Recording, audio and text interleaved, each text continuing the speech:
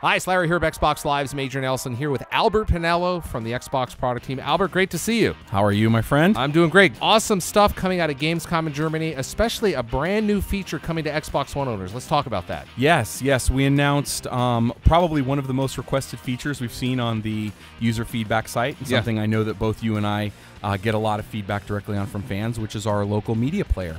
Not only that supports local files off of your USB 2.0 or USB 3.0 thumbsticks or hard drives, but also supports network media players through DLNA. Albert, for those that may not know what DLNA is, can you explain that?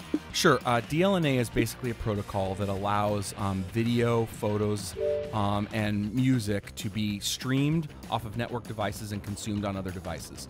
Basically, there's a lot of people that have home servers where their photos, their movies, their music is stored centrally and then streamed out to different devices in their home. And now Xbox One will be a DLNA client. We talked about it briefly on stage, but let's talk about some of the formats that the media player will support.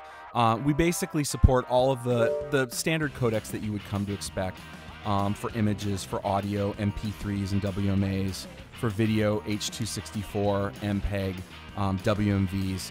But we've also added a bunch of new enthusiast codecs, things like WMA lossless, AVI DivX, and XVID, as well as MKVs. Wow, that's a lot. I mean, if memory serves correctly, that's actually more than the Xbox 360. Yeah, we support a lot more codecs on this version of Media Player than we did before.